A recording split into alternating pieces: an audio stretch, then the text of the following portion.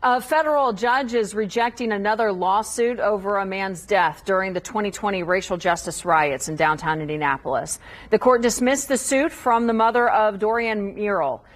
Police say Tyler Newby shot Murrell near Pennsylvania and Market Streets. Newby claims self-defense. A judge later convicted him of reckless homicide. Murrell's mother sued the city, claiming IMPD was unprepared to respond when protests turned to riots, leading to the shooting.